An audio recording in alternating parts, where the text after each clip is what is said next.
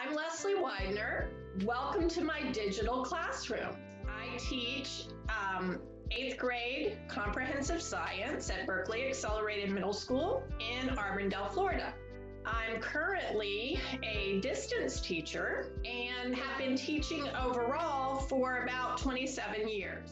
In March, when we went to distance learning, we were not prepared. We left on a Friday thinking we were going to come back on a Monday. And then, of course, we're told, no, schools are closed. Our biggest problem was actually getting the students to log on, getting the students to be there. The problem was that teachers weren't trained in how to deliver effective and engaging virtual lessons. We knew starting this school year that things were going to be different and that we were going to have to rely one way or another on virtual lessons and virtual education.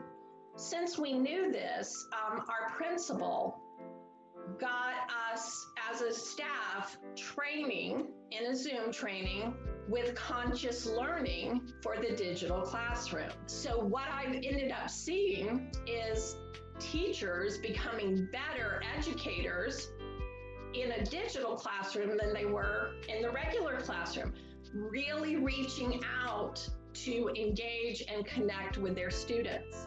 One of the things that we did as an 8th grade is we've always said we need to have games, we need to have competitions, we have joke telling contests.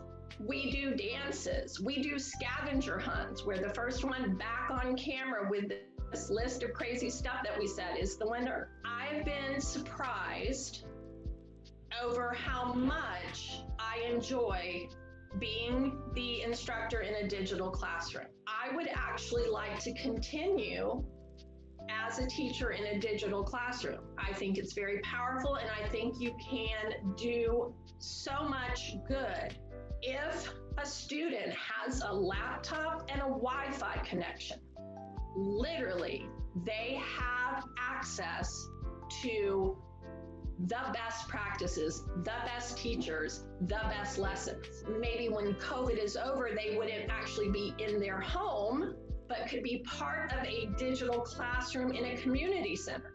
I think that the digital classroom can be what actually equalizes America's public education system.